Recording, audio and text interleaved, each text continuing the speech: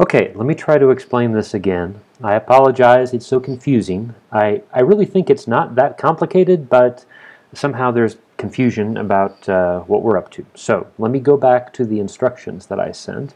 Everybody managed to get up to instruction 4 correctly.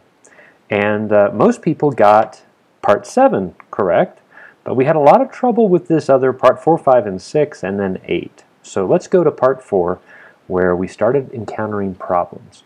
The first is use the graph to estimate the maximum number of pixels between Callisto and Jupiter. So I want to go back to the graph and look at that guy. And notice that the number of pixels between Jupiter and any of the moons is the vertical scale here. So this guy is at 48 pixels, this guy is at 54 pixels. What's the maximum number of pixels away? Well, it's got to be these guys out here, right? 97. 97, those ones. So you know that the maximum number of pixels away has got to be in the neighborhood of 100. And then the question is, how many arc seconds is that? That's the next step, is to, using the scale factor, convert this to arc seconds. And some people were able to do that okay. They got arc seconds. But so far, nobody's turned in a report that had a correct distance between Callisto and Jupiter. So the idea here, and this is what I want to try to explain, is to go back to the book and use the small angle formula. The idea is you've got this thing out in space you're measuring, and you're so far away from it, and the number of arc seconds between the ends of the thing you're measuring, whatever that is the ratio of those two distances, the size of the thing and the distance away, times 2.06 times 10 to the 5th.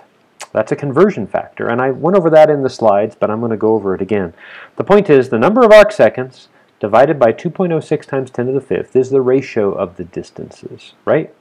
So if we're measuring the distance between Callisto and Jupiter, we want to take the number of arc seconds divided by 2.06 times 10 to the 5th, and multiply that by the distance between us and Jupiter. That gives us the distance in real space between Callisto and Jupiter. Now, to make that more concrete, what I want to do is to imagine we're an astronomer on Jupiter looking back at the Earth. So, to make that more concrete, I've cooked up in Callisto what it would look like if you were 5.4 AU away and you were looking back at the Earth through a telescope with a field of view of about 3 arc minutes. This is what you'd see, and I've made a video of this which I will also include. I'll attach it onto this one.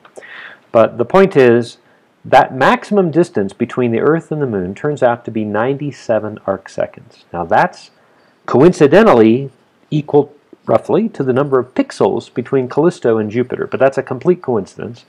The key is that the 97 arc seconds plus the fact that it's 97 arc seconds and the fact that it's 5.4 AU means that we can compute the actual physical distance between Earth and the Moon. So let's see how that works. Now I'm going to try to use this calculator which I never use, and I'm probably going to mess it up. But let me pull up the small angle formula at the same time so we can refer to that. And we'll see if we can work it out. I'm looking for this distance. I want to take the angular diameter divided by this guy times that 7 arc seconds divided by 2.06 times 10 to the 5th. Bingo. Okay, that gives me the ratio. This is the angle in radians, it turns out. All I've done is to convert that 97 arc seconds to radians. Now I need to multiply by the distance between me and Jupiter. So I'm going to multiply by 4, let's see, what was it? 5.41. Okay. How do I delete that? 5.41 equals, okay, that gives me, that's not right though, because that's in astronomical units. So this means the moon is, 0.0025 astronomical units. I need to multiply by an astronomical unit. Well, that's times 149 times 10 to the 9 meters. So EE 9 equals, and I get 380 million meters, or 380,000 kilometers. That's correct. So that's how you get the distance between the moon and the Earth if you're an astronomer on Jupiter. Now, you guys are going to take the 97 pixels that you got for the maximum distance, multiply it by the scale factor to get the distance between Callisto and Jupiter in arcseconds. Then we'll use the same strategy that I used here to calculate the distance in meters to Callisto from Jupiter. And you use that distance in meters. Go back to the go back to the email I sent, or the message that I sent. Let's see, where was it? Calculating mass. This guy. Use the period that you get for the period of Callisto.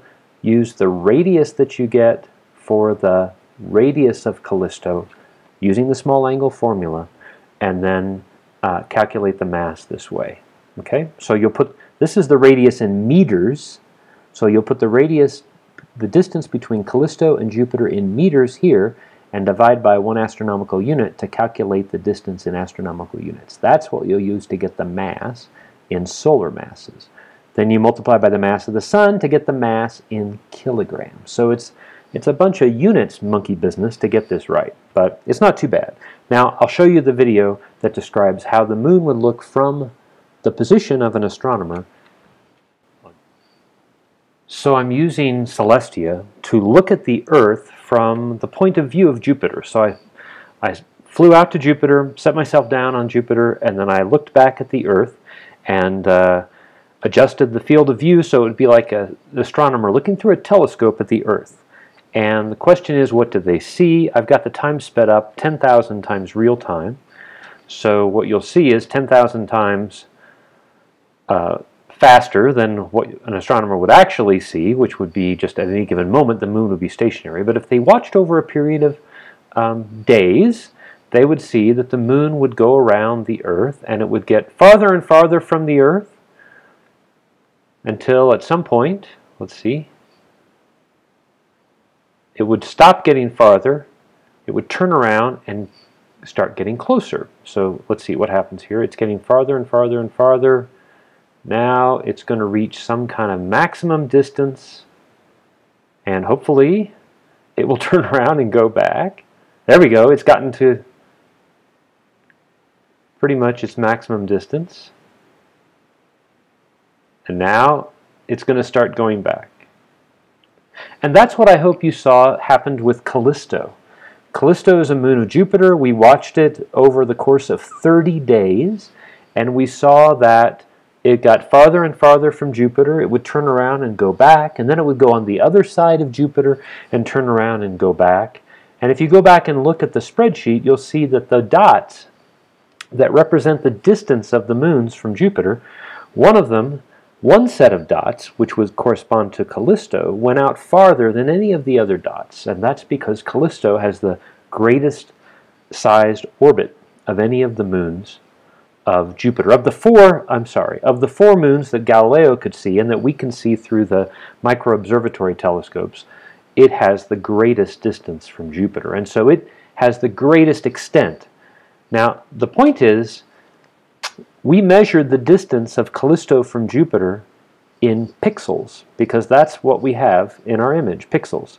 Now we can convert those pixels into arcseconds, angles of separation between Jupiter and Callisto.